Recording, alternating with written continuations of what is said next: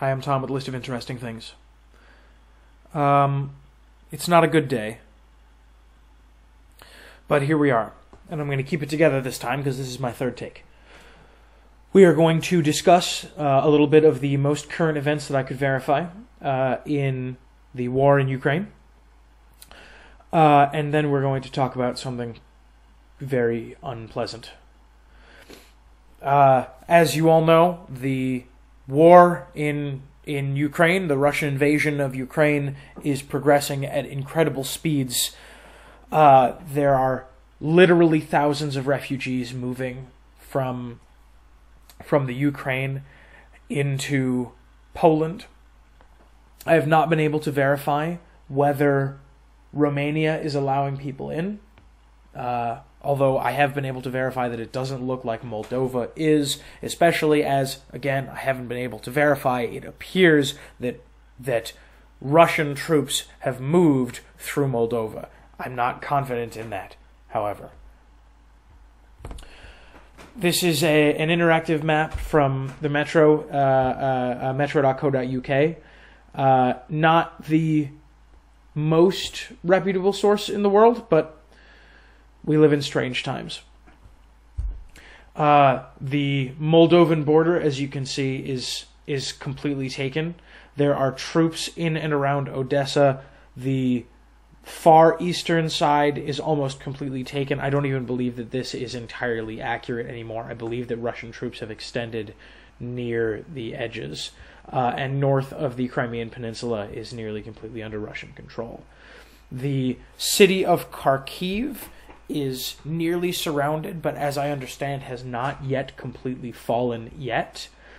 In the north here, it was the case that Russian troops were in nearly complete control up here. However, get out of here, you advertisement. Come on. Come on. All right, well, I'll use my words then. The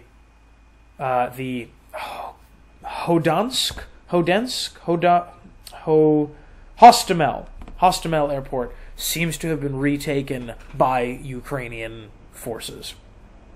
I cannot speak to the veracity of this. These things change very quickly, but as I understand, Kharkiv has not fully fallen. Kiev is surrounded, but has not fallen, and that airport has come back into the control of the Ukrainians. All right, that's our update. Moving on to something a bit darker. There is a real chance. There's a real chance that this conflict accelerates into a global war. And in times like that, it is important for individuals to know who is allied with whom and who has possession of what weapons. We're going to go over it quickly, and that's going to be our video for today. From highest to lowest, this information is pulled from the... oh, I'm sorry, this is not correct. This information is pulled from the Stockholm International Peace Research Institute, who keeps tabs on nuclear armament, and the countries that control them year to year. This was the most updated, reputable source I could find. This is effective January of 2021. This may have changed slightly in that time, but it is unlikely to have changed to a significant degree. We have, from top down, Russia with 6,375 nuclear weapons. The U.S. with 5,800. China with 320. France with 290. The UK with 225. Pakistan with 160. India, very similar, with 150. Israel with 90. And North Korea estimated at less than 40. I should say Israel and North Korea are both estimated values. Israel, as I understand, the global community is fairly confident, has something to the effect of 100 nuclear weapons.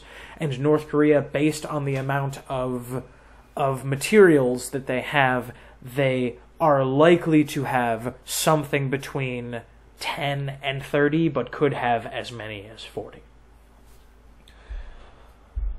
I don't think that I need to tell anybody watching that this is not good.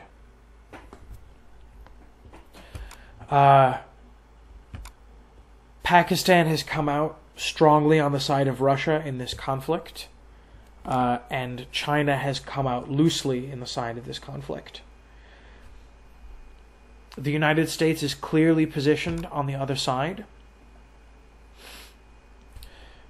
as are France and the United Kingdom. To my knowledge, India, Israel, and North Korea have not released statements, although that is subject to change. It may have changed by the time I finish this video.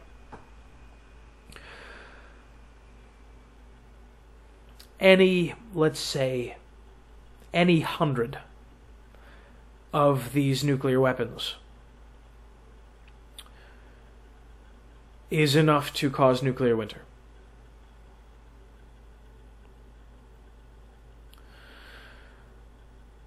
But this sort of thing, I feel, is important for people to know. If people aren't paying attention, well, that's how wars get started. Alright, everybody, that's it for today. I will keep updating people as much as I can. Stay interesting.